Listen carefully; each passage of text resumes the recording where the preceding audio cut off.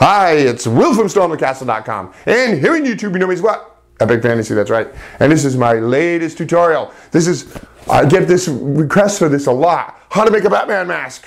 That's right, we made 2 of them. Wonderful Batman or Batgirl. A wonderful, wonderful project. Looks really good. I don't know if you can see that. Really comes out nice, and you don't need a whole lot of supplies to do this. 2 sheets of 9x12 craft foam. 2 of these. And a craft foam is wonderful because when you hit it with a hairdryer, you can shape it. Thanks for watching my videos. If you're a subscriber, thanks for subscribing. If you're not, hit that button. I do 2 new videos every week. Always lots of fun and interesting stuff in all kinds of creative subjects. Hey, and check us out on Facebook for sneak peeks and stuff. StormTheCastle.com on Facebook. Thank you. Let's launch into the intro and then let's do how to make a Batman mask. Dioramas, origami, catapults, and trebuchets, telescopes, terrariums, bonsai trees, and paper games, swords and shields, and real blacksmithing, model rockets, animation. I teach the art of real creation. StormTheCastle.com. Let's make something. Okay, to make the Batman mask, this is what we need. These are the basic supplies. 2 pieces of 9x12 craft foam, or 1 12x18 piece, a hairdryer, some little tidbits of foam, and we can even use newspaper for that, a mannequin head like this, $3 in the dollar store, and you don't even have to worry about it. You can make one out of newspaper and masking tape if you don't have a mannequin head. So those are the major things that we need. So let's do it. And let me show you real quick about making the fake head. If you don't have a mannequin head, you can just wrap up newspaper like this into the shape of and size of your head and make it maybe about 1 inch larger all the way around, so you have room for the mask to fit. But crumple up newspapers like this to make a head shape and make it nice and tight so you can really work on it. But it looks good. That's how you do it.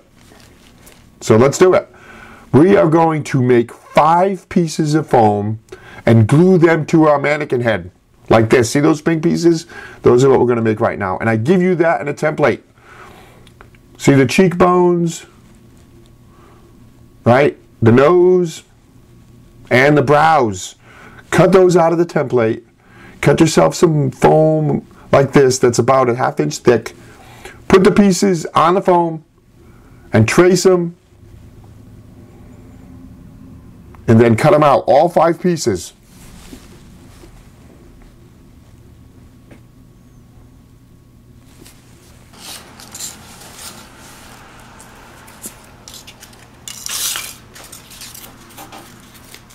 Look good. Make them all about the same thickness. That way the mask looks nice and uniform. And a little bit of sandpaper or paper to smooth them out a little bit. You don't want them to be too square and mechanical. So now let's glue them onto either your newspaper head that you made or your styrofoam mannequin. Start with the eyebrows. Put 1 eyebrow like this. And this is the whole secret to the mask. You know, you get these ridges in here, and then the other eyebrow, make sure it's the opposite. Reversed pattern, see it? Then you put the nose on. And you don't have to worry about the size of these. I give you these in the template. The link is in the description of this video down below. And then put the cheekbones on. Right about like that. And of course, mirror the other one on the other side so it's the opposite. And glue it on. And use masking tape. If you're having trouble with the glue or hot glue, just a little bit of masking tape will be fine.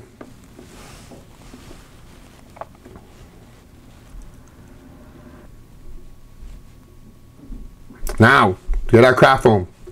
Start with 1 9x12 piece. And if you have a 12x18 piece, just cut it in half. And we're going to stretch it out on the face of the mannequin like this. So it's just a little bit lower than the nose. It goes down to about the philtrum on your face. Philtrum. There's a new word. What is that? Look that up. Google that. Philtrum. P-H-I-L-T-R-U-M.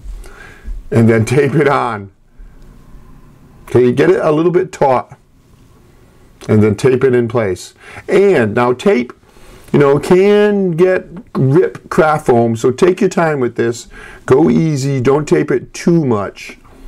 But if you do get some rips in your craft foam, that's okay. We can fix it with electrical tape. Black electrical tape. See, but there you go. So now the magic happens. Either a heat gun or a hairdryer and start heating it up. And you're going to notice it change. It gets nice and soft and it gets kind of shiny. when it's getting to temperature. So you heat it up, and you're going to do this multiple times. For this face part, it takes about 10 minutes, 10 to 15 minutes. You just take your time. See, start to form the ridges along the temples, the cheekbone ridges, the eyebrow ridges, the nose ridge, and you're going to feel the foam mold under your hands. So you heat it some, mold it some, heat it some more, mold it some more, and it's going to, just like magic, it's going to start, the face is going to start to appear. So you can stretch it. And make it a little bit lower than you think you need it, because you can always trim it with a pair of, and we actually trim it. At the end, we trim it with an X-Acto knife just to the right shape we want. But now let's pay attention to those ears.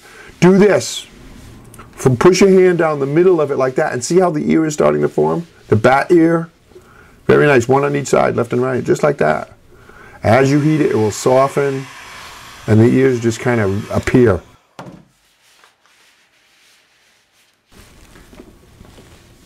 Very, very nice.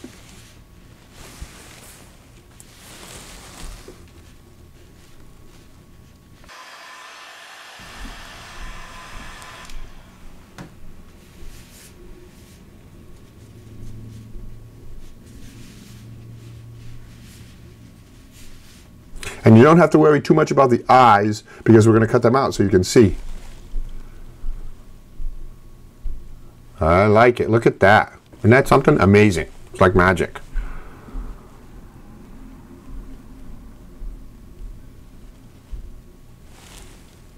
And if you get a tear in it, don't worry about it.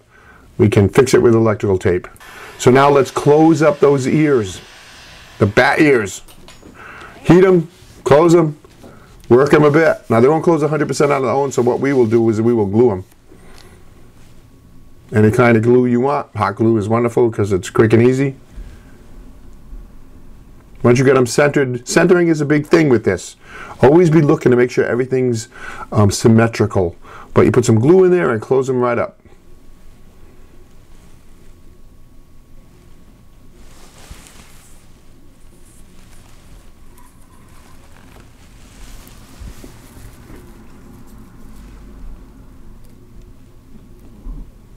I like it. There you go. So take that off, and we're going to do the back half of the mask now. Because it's more than a mask, it's a whole like hood. It's like a cowl. So we need a back half too. If you just wanted to do this, you could put a strap on it and wear it. But let's do the back. Before you do it, let's heat up that foam to soften it. Stretch it a little bit like this. And now we're going to orient this the other way. That first piece for the front we oriented lengthwise. Now we're going to do this one vertical. And what I mean is now the 9 inches go across from side to side.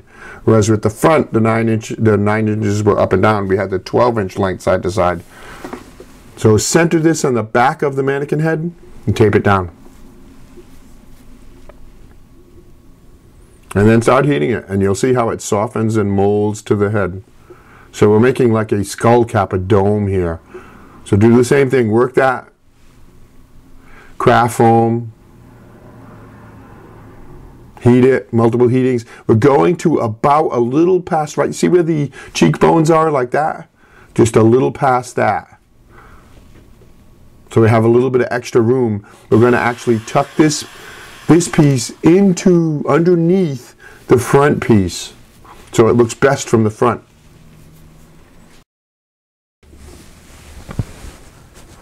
So now let's cut these so we can match them together. Put the front back on and mark it all the way around the hemisphere like that.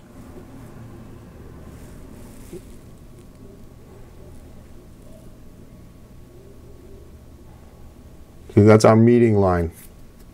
That's as far as the front goes, and we want the back, like I said, to tuck into it. So the back will be a little bit longer. So trim it. You know, maybe an inch or two past that, about 2 inches past that line. And you can make it longer and then trim as you need to. As you try to fit it, trim it a little bit more if it doesn't fit well. Oh, and here's another tip if you wanted to. You can secure this down to some kind of a stable base with duct tape, and then you can move it around like this and work on it. Kind of nice. You can rotate it, see? It's a nice tip for working on it.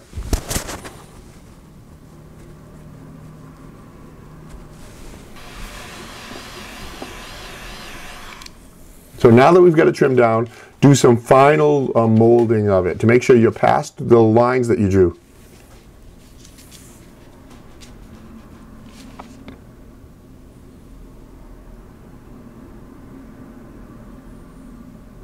And tape it in place.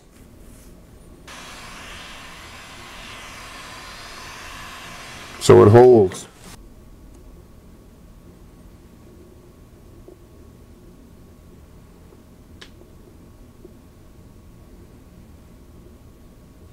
So here we go. Now we're going to match those halves together. So put the front of the mask on. And now we're going to make a few slits if you need to in that back piece. And then tuck all that excess in. Just like that. Important thing here is to walk around the front and look at it to make sure it looks good. It's going to look great.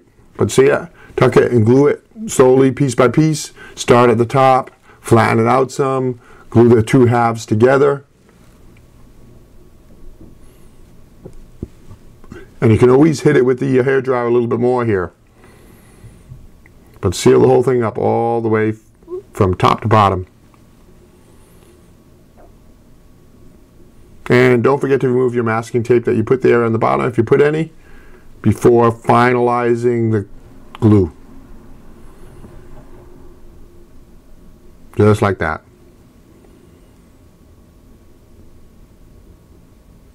And that's it. The mask, the shape of the mask is done, the overall mask. Now a little bit of detail work. You can always hit it one more time, heat it up, shape it some more, now that you've got the whole cowl of it.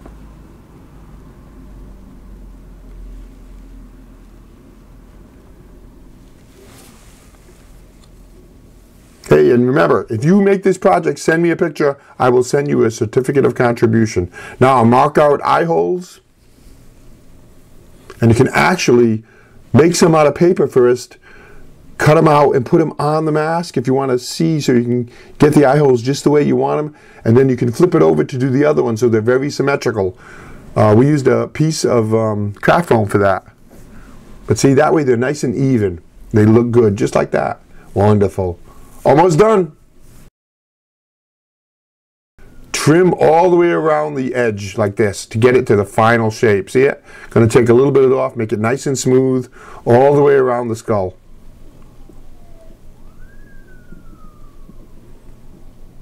Nice even cut. There we go. And that's it. Look at that. Your friends are going to love this project. Hey, and remember, I got a Batarang project too.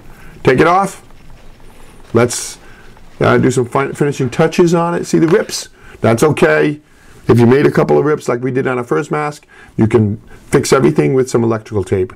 And do a line of electrical tape like this all the way around that edge for strength. That way when you're putting it on and off, it'll be nice and strong and it won't rip. Like this. Put it halfway on and then fold it over. All the way around the circumference of that edge. There you go.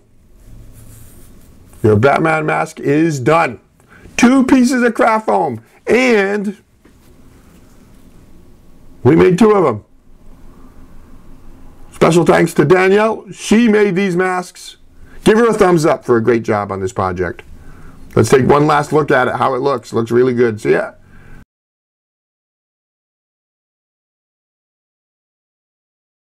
Thanks for watching that video. I hope you enjoyed it. If you're a subscriber, thanks for subscribing to my channel. If you're not a subscriber, hit that button. I always have lots of fun and interesting and very creative projects. I do 2 new ones every week.